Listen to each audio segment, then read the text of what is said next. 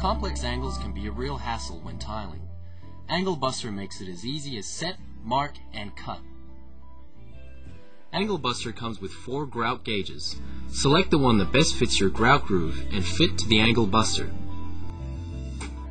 This carpenter's square clearly defines there are 3 angles to cut in our project. Set the AngleBuster in position, ensuring the tool is in place at either end of the tile. Hold with moderate pressure and swing the arms into position to mimic the angles of your wall surface. Transfer the AngleBuster to the tile to be marked and reposition at the adjacent corner. Using a marker, trace the first of the future cuts, then reposition the AngleBuster and repeat mimicking the final angles.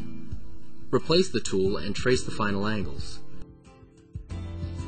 Use a straight edge to rule connecting lines in readiness to cut the tile. Finally, position the cut tile to check your cutting and you're done. Nothing beats AngleBuster. Tricky angles when installing timber and laminate flooring are no match for AngleBuster.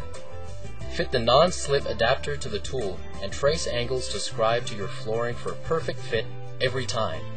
Position the AngleBuster on the edge of the flooring and use the end of the next plank as a datum.